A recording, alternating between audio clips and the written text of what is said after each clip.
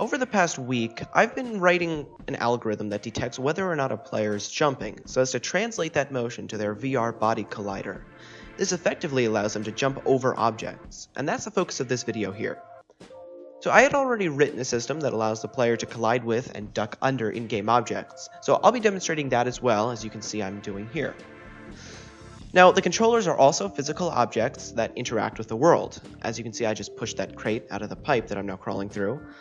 I've basically used the same velocity estimation code that comes with SteamVR plugin to make this work properly. As you can see here, heavier objects take more force to push. Now that I've demonstrated that, I'll showcase the jump mechanic here.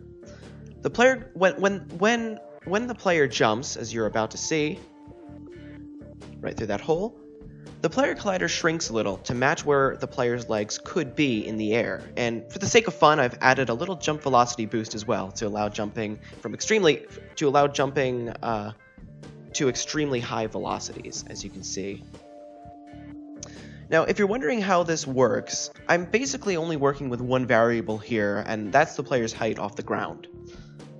I'm keeping the past 10 frames of the player's height, and then finding the average rate of change.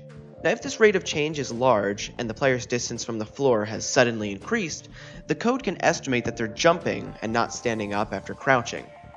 If the rate of change is low, then we can estimate the player's height will remain constant for a while, and use the current height value for future calculations. With all that being said, there's still a few more minutes of myself showcasing this mechanic, so I'll end the narration here.